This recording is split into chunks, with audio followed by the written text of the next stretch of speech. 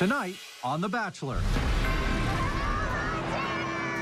It's part one of a special two-day Bachelor event as Sean's search for love hits the Rockies.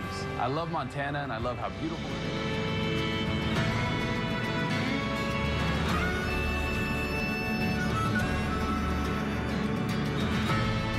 I've never been to Montana, but so far I think this may be the most beautiful place I've ever seen.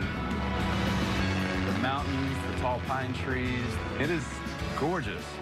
I can't wait for the women to get here because I already miss them, and I just can't wait to spend more time with them this week.